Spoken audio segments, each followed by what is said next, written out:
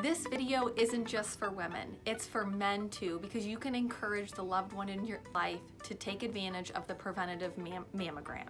As always with insurance, there's things you need to know to make sure you can maximize your benefits and minimize your out-of-pocket dollars. Part of the Affordable Care Act is an annual preventative mammogram that is covered at no cost after the age of 40 as directed by your physician.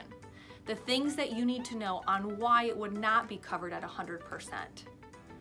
If they code the mammogram as diagnostic, if you have any symptoms, lumps or bumps, anything that you're worried about, they're going to code that as diagnostic, and therefore it will be subject to your deductible, meaning the cost will be your responsibility up until your deductible and out of pocket.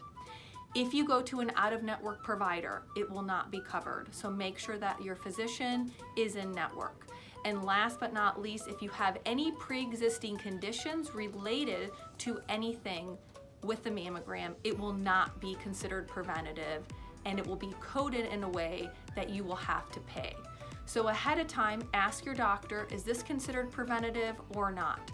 The guidelines read the mammogram is after age 40 for women, directed by the physician every 1 to 2 years. So again, know your facts, be educated, and make sure you talk to the provider about how it is coded.